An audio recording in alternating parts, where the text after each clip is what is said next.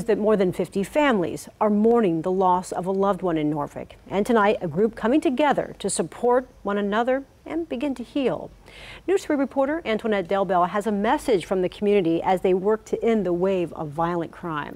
Yeah, Beverly, these families are really pleading for an end to the gun violence plaguing teens in Hampton Roads. They're also offering hope tonight to those grieving in a gathering they're calling Gone But Not Forgotten.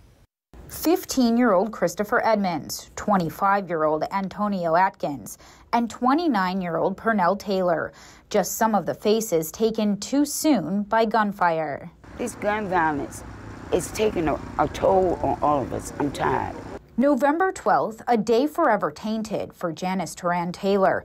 Her only son, Pernell, shot and killed in cold blood in Norfolk 17 years ago. The agony and pain still raw. I've always been proud of him because he was a good boy. He was a good man. Now, I went out to his gravesite this morning and placed some more flowers in and talked with him. He should be right here with me.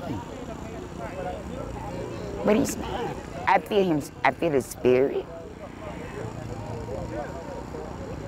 But it's not what I want. Do not tell me that his pain is gone when mine is just beginning. Do not.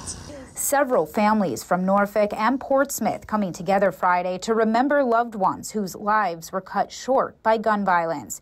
It comes on the heels of two heart-wrenching shootings just last week. In Norfolk's young terrace community, 5 women shot, 3 killed, including Sarah Costine, Nicole Lovewine, and her partner, Deetra Brown. And in the small North Carolina town of Ahoskie, 6 people shot in a bar, 22-year-old Jaron Lyles dying from his wounds. But Friday, a chance to lean on one another as they move forward and find ways to end the senseless shootings.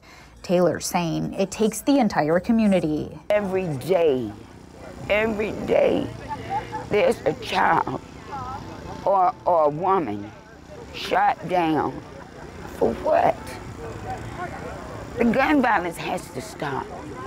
The top has to come down and stop this. And Taylor says she wants to see tougher gun laws and now has a podcast where she talks about the grief of losing her son while offering hope and support to others going through the same thing. Antoinette Delbell, News 3.